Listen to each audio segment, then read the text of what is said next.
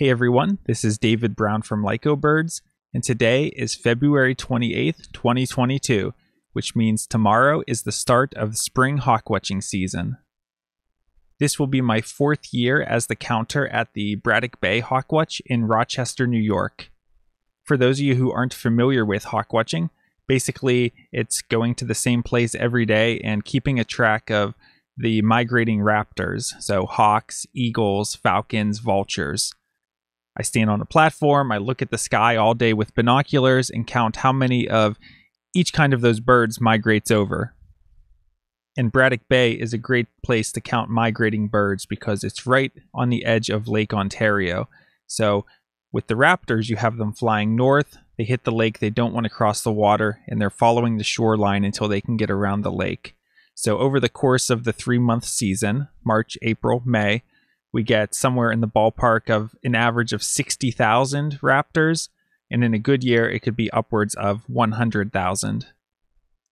The count is organized by a nonprofit organization called Braddock Bay Raptor Research, and I'm hired by them to count the migrating hawks every day. But I should say I'm not an employee of BBRR, and I do not speak for that organization, so any thoughts or ideas that I share are strictly my own. The count is open to the public. It's done from public parks. So the main spot is Braddock Bay Park. And then we have one alternate site, which is a park about a mile inland called Frisbee Hill Park, which is when the wind is coming off the lake. Sometimes we move there because the birds get pushed inland a little bit. The count is conducted every single day in March, April, and May, unless there would be moderate to heavy rain all day or other conditions where the raptors won't be able to fly or migrate. I plan to make videos as the season progresses, giving updates and as well as making predictions for the upcoming flight. So if you can join us in person, that would be great. I hope you can make it out. But if not, you can follow along on this season and this journey virtually through these YouTube videos. I've already had some decent luck for early spring migration, just watching the skies over my hometown in north central Pennsylvania. Even had a rough-legged hawk recently. And then last night, my brother Bobby, who also makes videos for this channel, of course, he looked out the front window and said, "Oh, there's a big bird coming over." So I ran outside and he followed me and we looked up and it was a beautiful golden eagle. So that's always a good sign when you have golden eagles flying right over your house, and hopefully that's a sign that it will be a good spring migration. Today at noon, I left my hometown and drove the 3 hours up here to Rochester, New York, where I'm settled into my apartment and all ready for the count to begin. But the first thing I did today was stop at the Braddock Bay Hawkwatch just to make sure that the parking lot was clear and the platform was okay, just so there's no surprises tomorrow. But I had some nice bird surprises. So here's the Hawkwatch platform. This is where I spend many, many, many hours, and anyone can come out here and get a good look over Braddock Bay.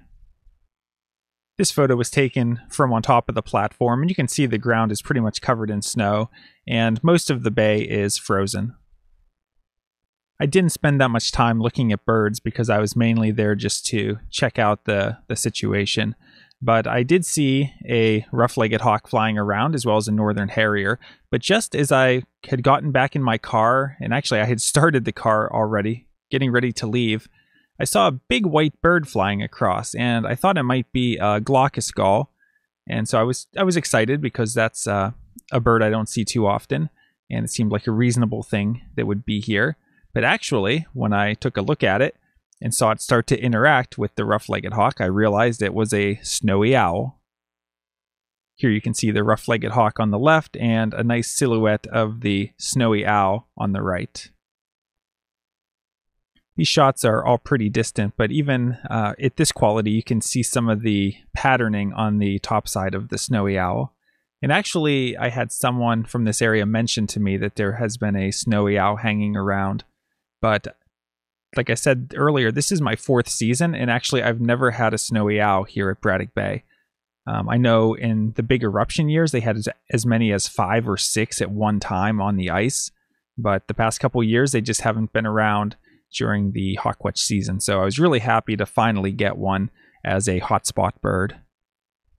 Just another look at the snowy owl as it's going across.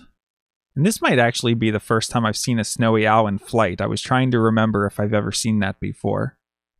And finally, the owl actually landed on the ice. And as soon as I saw it land, I was confident, okay, this is not a gull, this is a snowy owl. So I got my scope out and watched it for a minute or two. All right, and let's take a quick look at windy.com. These are the winds for tomorrow, March 1st at 9 a.m. And you can see up here in the Braddock Bay area, these are perfect winds. Nice, warm southwest winds. So that would normally be really good for a hawk flight. Unfortunately, it's going to be kind of cloudy and maybe dreary, possibility of rain. So that might interfere with things. But I think tomorrow should be a good day overall. Should definitely be some songbirds migrating overnight. Maybe there will be things like blackbirds migrating, as well as gulls, maybe even geese and swans. So we'll have to see what shows up tomorrow, but I would assume that we'll see at least a few migrating hawks as well. All right, I hope you're all as excited for this journey as I am, and I hope you follow along with these videos as we go through the spring 2022 migration season. From Rochester, New York, and Lyco Birds, this is David Brown. Thanks for watching.